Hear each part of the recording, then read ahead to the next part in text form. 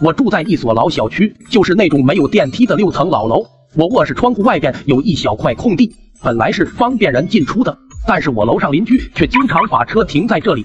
小区里其实是有规划停车位的，但是他们总为了少走几步路就开到这里来。夏天我一开窗，那尾气直接喷到我屋里，而且有时候回来还很晚。经常我半夜刚睡着就被轰鸣的发动机和开关门声吵醒了。我找了他们好几次也没用，他们说这地方又不是你家的，你管不着，谁让你住1楼了？1楼就这样，你住1楼你就得受着。而且他们还经常往楼下扔垃圾，不知道他们是懒得下楼还是故意欺负我们。不管什么垃圾就直接从窗户往下扔，一开始就一点果皮纸屑，后来甚至一袋一袋的扔。有时候那垃圾里还有残汤剩饭，扔下来直接炸开，溅到我窗户上都是。最让我恶心的，有时候还有用过的卫生纸。我上去找他们，谁都不承认，因为是前几年，当时高空抛物还没入刑，所以就算报了警，警察也只是劝一劝。没办法，每次都是老妈跟我去打扫。这时候就显出这帮邻居来了，一个个在边上看着不算，还对我们冷嘲热讽。哎呦，1楼的又收拾垃圾呢，这住1楼就是麻烦，又脏又臭的。是啊是啊，1楼的，这话也就是我跟你说，你们呢要学会做人，要不然等着受罪吧。这帮邻居真是太他妈欺负人了，每次看他们那一副得意洋洋的嘴脸，我就气不打一处来，比没人点赞还生气。就这样，我们家就一直隐忍着过了好几年。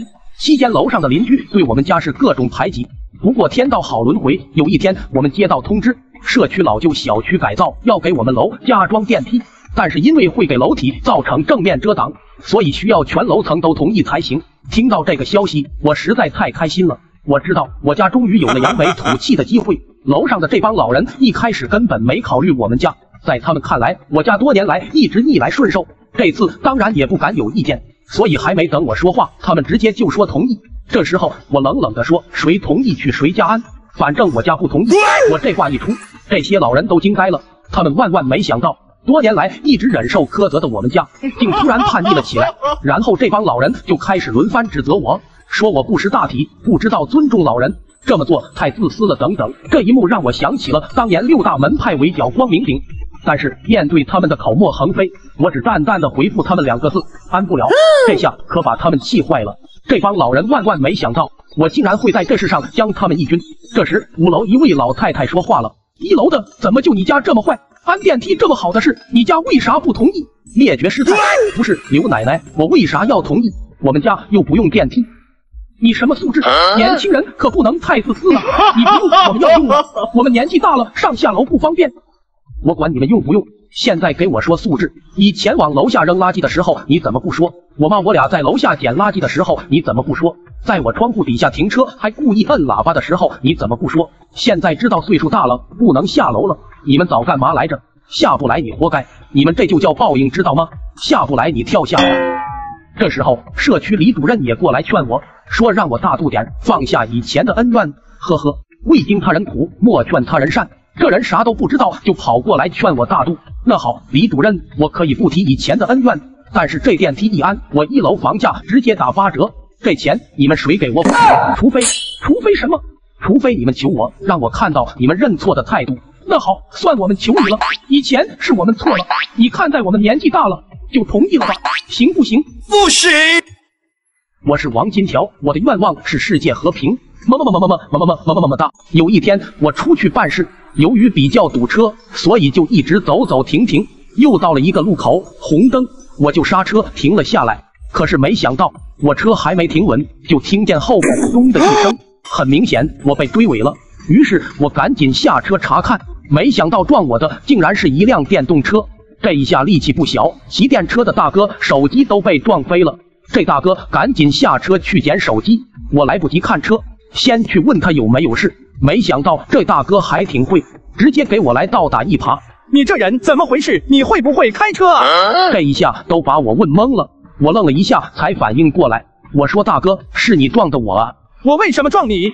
因为你急刹车啊，很危险的，可以算危险驾驶了，你知道吗？这大哥差点就把我气笑了，幸亏我懂点交通法，要换个新手司机，没准就被他唬住了。我说大哥，红灯了，我肯定要刹车的，难道你看不到吗？我知道红灯，但是你刹那么急，我刹不住啊！你不知道后边有车吗？那你刹不住就是你的责任啊，大哥。我们在路上开车，最起码的跟车距离和对交通信号的预判总要有的吧。另外，先不说你是不是骑车玩手机了，最起码一点，你骑电动车干嘛要上机动车道呢？头盔也不戴，你才更危险啊！好吧，那我们算打平。那我走了哦。不等我说话，这大哥转身就要走，动作绝情而又潇洒，像极了渣男。你给我站住！大哥，你撞了我车了，你这是要跑啊？这大哥看唬不住我，话头一转，老弟，你看你说啥呢？我就是看看我这小电驴受伤没有。他这么一说，我也赶紧看了看我的车，问题不大，就是后保险杠蹭了几块车漆，然后被电动车的螺丝顶了一个裂口。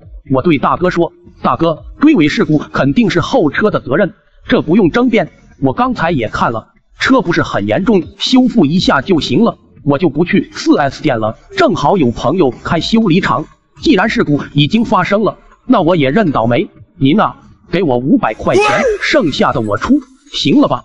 多少？500？就划了那么一点漆，你就要500？你怎么不去抢？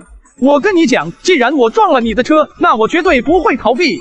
我这个人做人是相当可以的，我承担一部分责任没问题，但是最多给你200。那算了算了，我也懒得跟你争了，我们让交警来处理吧。出个事故认定书，谁的责任就谁来赔。然后我就打了112交通事故处理热线，不一会交警叔叔就过来了，我们就把事故的经过叙述了一遍。交警叔叔对大哥说，骑电动车不戴安全头盔，罚款50；驾驶非机动车在机动车道行驶，再罚款50；驾驶电动车能追尾汽车，你也真是个人才。事故你负全部责任，这是事故认定书，没问题，你俩就签个字。这大哥一听，不但给他判了全责，还罚了100，当下就急了，冲交警嚷道，我说你会不会判？你先来的吧，怎么就我全责了？我骑电动车，我可是弱势群体，你怎么向着开车的啊？注意你的态度啊，我谁也不向着，我们是依法办事，追尾负全责，但凡考过科目1的都知道，事故也不重，我劝你赔点钱私了算了。那他也有错啊，走着走着突然急刹车。他有什么错？人家正常行驶有什么错？难道就因为他开车就要给他定责任？在交警叔叔的一再劝导下，这大哥终于同意了负全责，签了事故认定书，但是他还是打死也不给我500块，坚持认为我修车最多花200，多要1分钱都是在坑他，还说我为什么要去朋友那里修，肯定是想讹他钱，他什么都懂，绝对不会上我的当。这把我气的比没人点赞还生气，真是好心当成驴肝肺。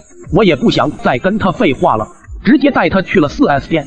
到了定损车间，这大哥一边看一边还跟定损人员说，我想带他去小汽修厂坑他。定损员看他的眼神就好像女网红看见榜一大哥一样，我也不搭理他，我知道一会儿有他哭的时候。4S 店多狠啊，能换件绝对是不给修啊。不一会儿报价出来了，更换后保险杠加喷漆加工时一共2万3。2万3！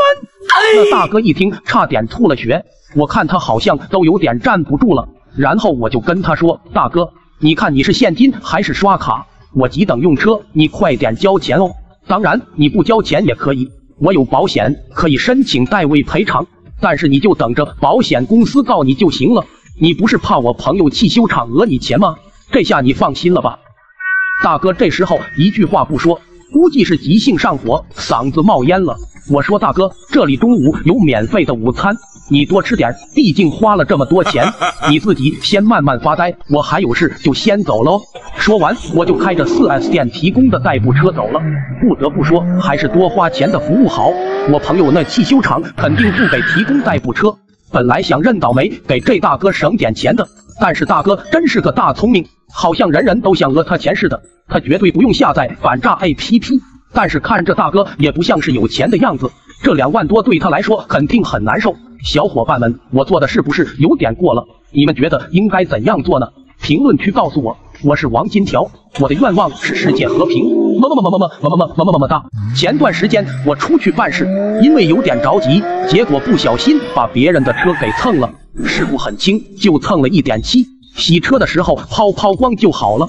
于是我就跟对方商量，大哥，实在对不起，都是我的错，我看事故也不大，值不当的报保险了。我也有点急事，你看这样好不好？我赔你500块，咱俩私了算了。可是没想到对方也不拒绝，但是收了我那500后，他就说我的车是新买的，要是修过了再卖，肯定会贬值的。你再给1000吧，要不然你今天走不了。我一听这，当下就不干了。本来就是打个蜡抛光的事，我当然不肯给。可是对方仗着自己身强力壮，上来就给了我几个好优分，我还没反应过来，就被他放倒了。等我回过神爬起来，那小子已经扬长而去。但是虽然他跑了，车牌号我可记清楚了。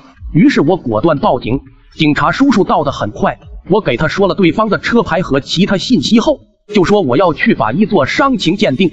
我估计那小子怎么也想不到，他打的是一个懂得医学常识的人。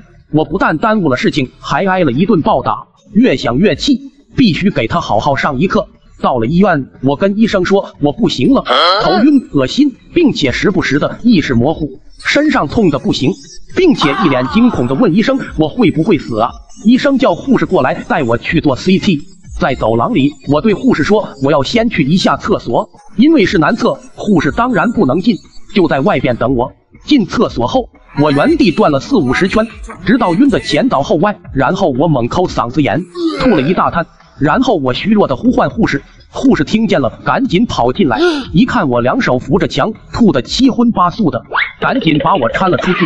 我做完 CT， 拿着片子去找医生，结果医生看完，眉毛一歪，神情严肃地问我现在什么感觉。于是我就开始胡言乱语，装浑犯傻，或者头一歪，目光呆滞地看着医生发呆，然后隔一会儿就昏迷干呕，并且总是强调头疼的厉害。医生看我这样也很难断定问题怎么样，于是在诊断结果上写的疑似脑干损伤。脑干损伤可是随时都有可能要人命的，派出所不敢耽搁，马上就去羁押嫌疑人。一开始那小子还很豪横，但是一听说可能要出人命，立马就怂了，把他父母叫了过来，然后就被扔进看守所里了。他父母则慌慌张张的来医院找我，一是想探探虚实，二是想来跟我调解。他们先去医生那里，听说情况属实，这种情况确实可能会出人命，然后吓得赶紧来给我道歉装可怜。我闭着眼睛不理他们，他俩沉默了一会儿，决定亮底牌了。他爸说，小伙子，事情既然已经发生了，那肯定是要解决的。你看这样，我们赔你5万，你写个谅解书，这事就算了了，你看咋样？我干呕一阵后，平静地告诉他们，肯定是要解决的。如果不想让你儿子坐牢的话，就先去查一下脑干损伤的治疗流程，把可能要开颅以及后续治疗的医药费、误工费和护理费都核算一下，然后找个明白人来跟我谈，条件满意了我再写谅解书，到时候我生死都跟你们无关。后来他们又找我代理律师谈了2次，最终谈妥了赔偿，至于赔了多少，这里就不说了。反正这些天我一直在各豪车 4S 店转悠，昨天刚订了一辆大 G， 全款，没必要分期。这里郑重提醒大家，打人有风险，动手需谨慎。我是王金条，我的愿望是世界和平。么哒。一天我刚回家，看到老爸正在打电话，他故意把免提打开，我能听到对面是我表哥，大概意思是孩子该上学了，想在市里买套房子。然后老爸就把市里的商品房、学区房，甚至是包工头的顶账房都一一的跟他说了一遍。表哥就一直的应付着。突然他话锋一转，问起了我家的房子。老舅，你当时为了金条上学，在市里买的那套房子卖吗？表哥兜了这么一大圈，原来是想买我家那套房子啊。那房子确实方便，南边是小学，北边是初中，离重点高中也就几站地。表哥也是，都是自家人，客气啥啊？想买就直接说呗，反正那房子现在也不住了。大坤啊，那房子现在倒是空着呢，你想买吗？是啊，老舅，孩子该上学了，你家那房子挺合适的。再说现在房价降了，房子都不好出手，我也算帮你解决一个难题。表哥这么一说，我和老爸突然就感觉不对。现在房价是降了，但是我家那套房子地段特别好，需求量依然很高，所以房价还是很坚挺的。于是老爸就试探性的问他，大坤，现在这边的房价可不低呀，你手里有多少钱？就你那房子当年多少钱买的？当年是32万，不到100平。那就我给你35万，我让你挣我2万，够意思了吧？我和老爸都被他这诡异的逻辑给惊到了，一时竟不知道该说什么。还有啊，舅，你不是干装修的吗？正好你帮我把房子收拾收拾呗，到时候我就省事了。老爸这时还没反应过来呢，语无伦次的答道：那个，这房子我写的金条的名，我说的不算，你跟金条商量吧。我愣了半秒，无数思绪在脑中飞过。老爸不想得罪人，看来这事还得我来啊。哎，表哥，好久不见啊。是啊，金条，你大侄子可想你了，我就要把你那套房子卖给我，以后我们搬去了城里，咱离得就近了。啊，表哥，你搞错了吧？那套房子我将来要住的，卖了我去哪里啊？金条，你看你格局小了吧？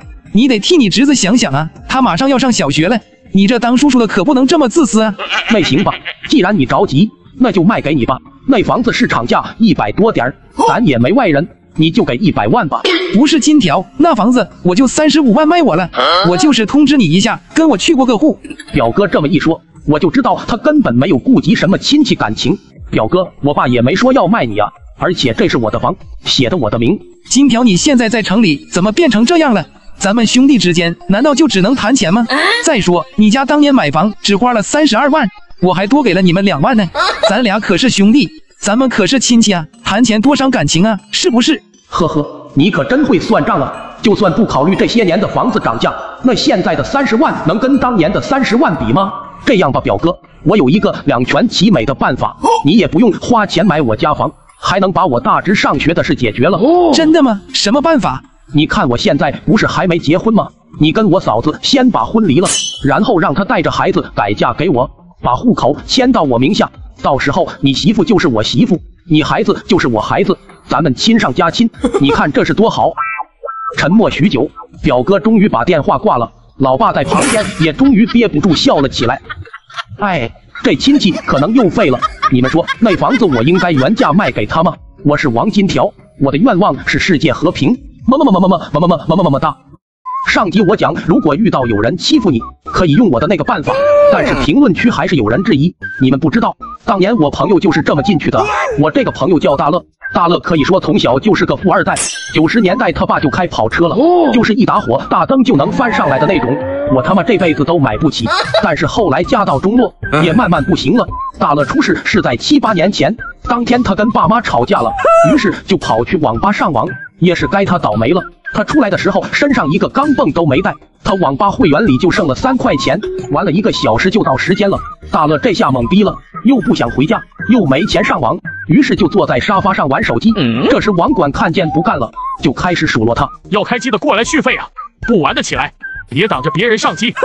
大乐从小就被捧惯了，哪听得了这话，心想今天肯定是不能回家了，想办法借点网费吧。然后他就看见了他旁边的，现在可以说是受害人吧。一看这哥们喝着奶茶，吃着炸鸡套餐，而且电脑开着不玩，还在那坐着玩手机，这在当年的网吧里是妥妥的炫富啊。于是大乐就动了歪心思。哎，这位同学，你玩的这是什么游戏啊？哦，你说这个，这是在视频左下角预约的《超进化物语2》。这款游戏专注研究怪兽进化，这里的怪兽进化路线多种多样，随心所欲，想进化成什么样子都可以，甚至有机会进化成人类。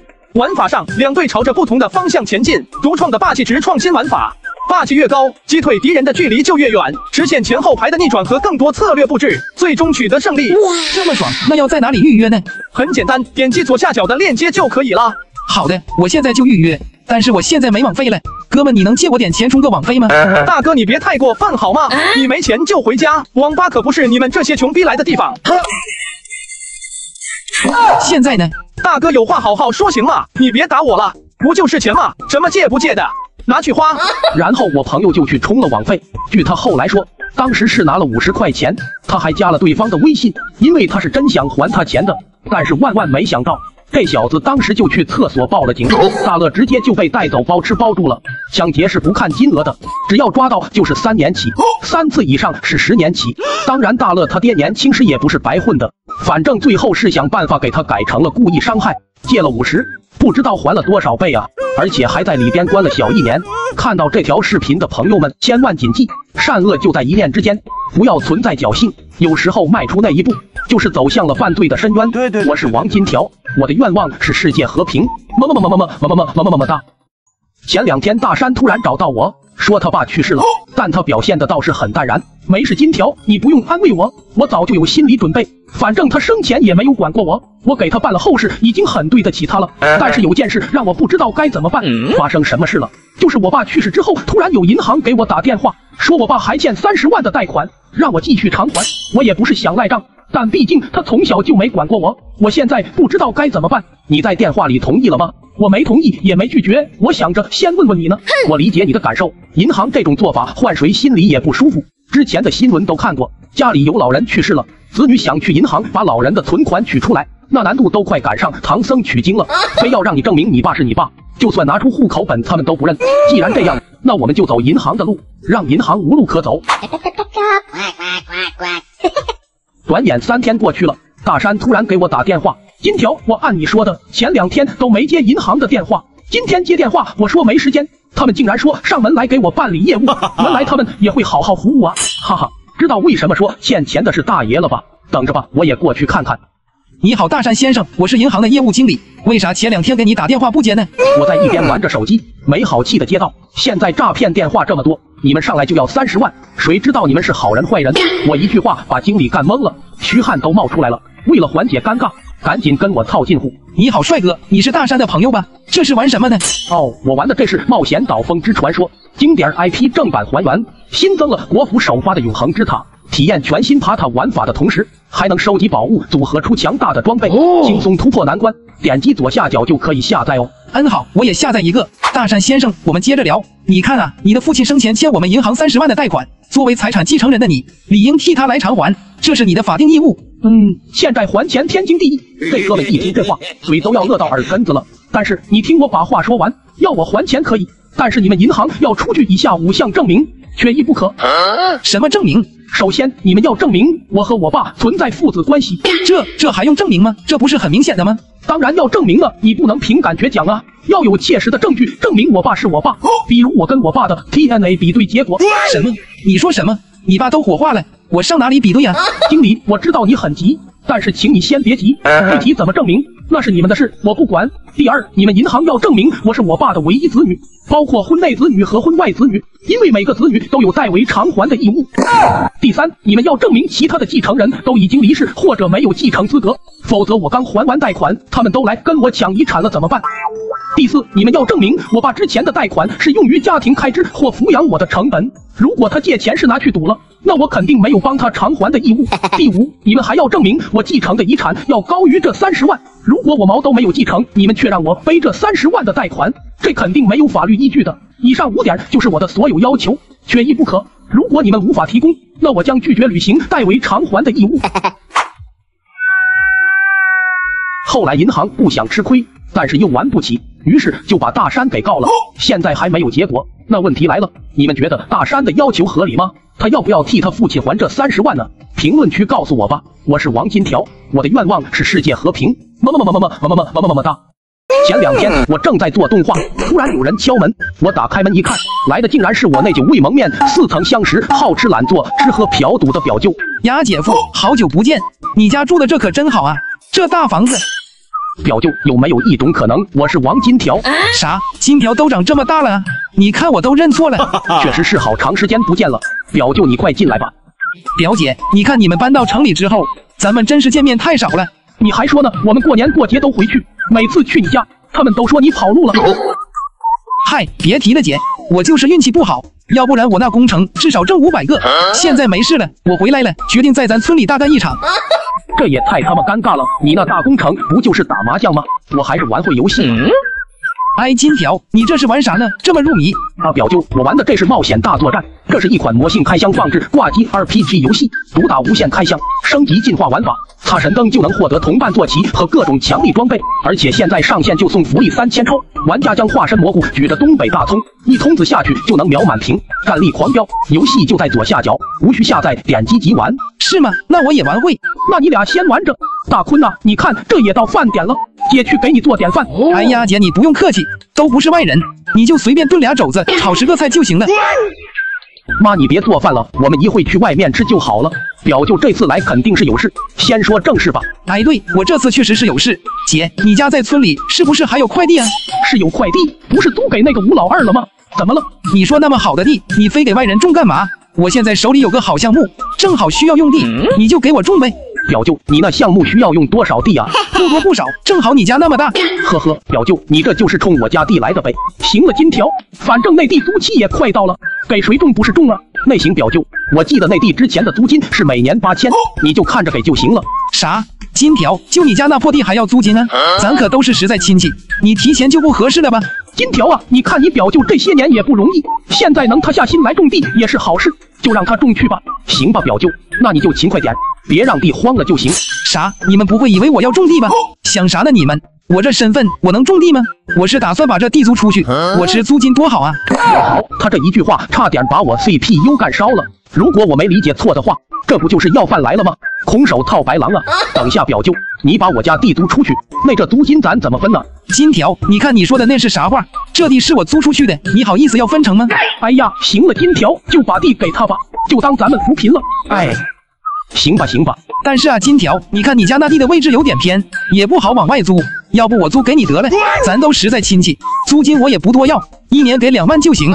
我现在租给吴老二才8000呢。你看你，我不是中间商吗？我不得赚差价吗？你懂不懂什么叫商业化？这样吧，看在亲戚的面子上，你给1万得了。行了，表舅，我知道你这些年也不容易，这样这地我租了行吧？就当我行善积德了。哈哈，金条啊，就打小就看你有出息。但是你看啊，这地你租了也不种，闲着也是闲着，你租给我得了。你他妈跟我卡 bug 呢？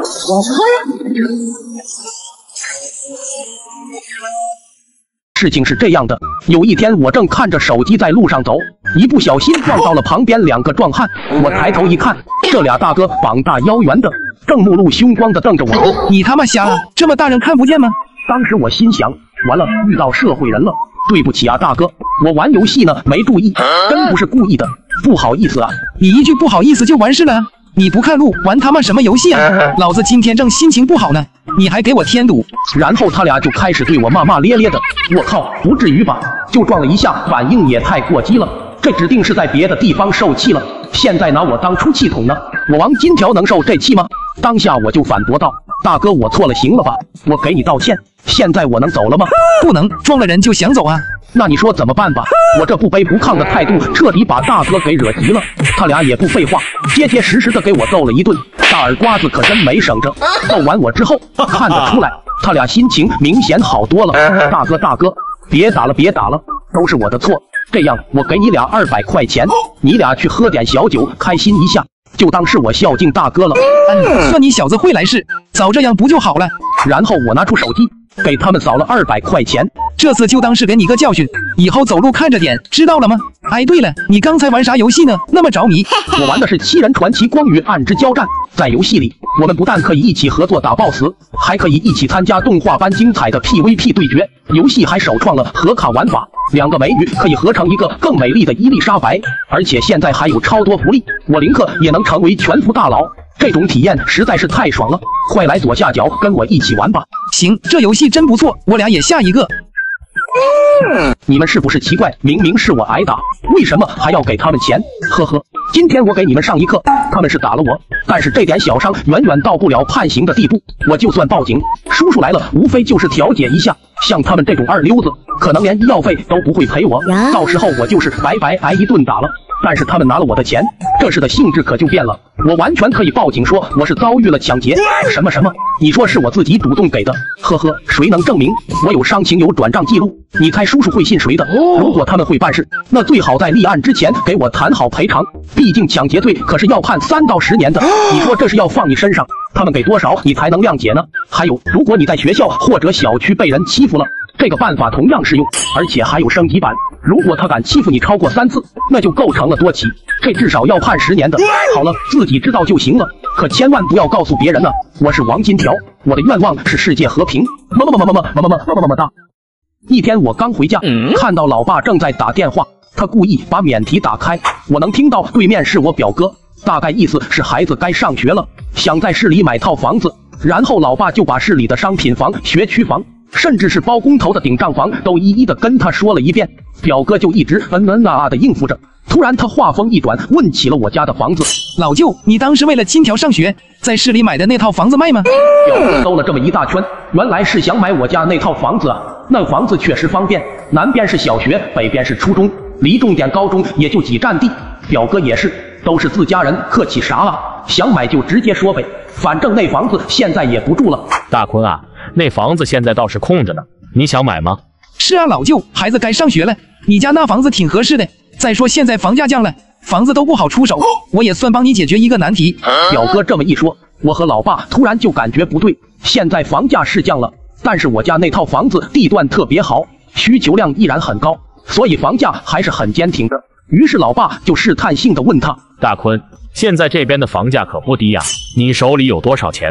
就你那房子当年多少钱买的？当年是32万，不到100平。那就我给你35万，我让你挣我2万，够意思了吧？我和老爸都被他这诡异的逻辑给惊到了，一时竟不知道该说什么。还有啊，舅，你不是干装修的吗？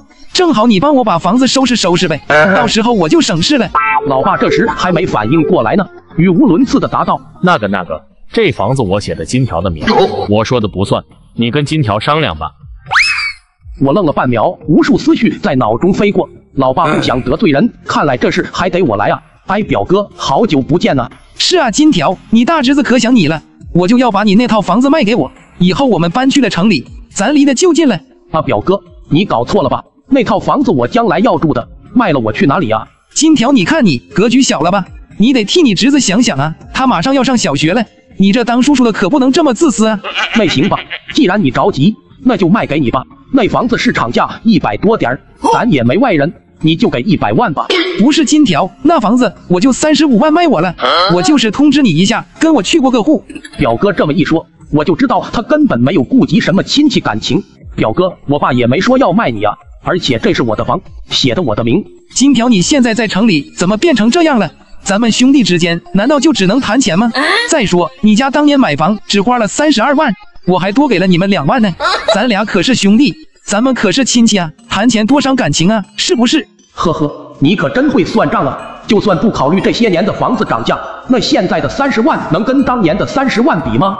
这样吧，表哥，我有一个两全其美的办法，你也不用花钱买我家房，还能把我大侄上学的事解决了。真的吗？什么办法？你看我现在不是还没结婚吗？你跟我嫂子先把婚离了，然后让她带着孩子改嫁给我，把户口迁到我名下，到时候你媳妇就是我媳妇，你孩子就是我孩子，咱们亲上加亲，你看这是多好。沉默许久，表哥终于把电话挂了，老爸在旁边也终于憋不住笑了起来。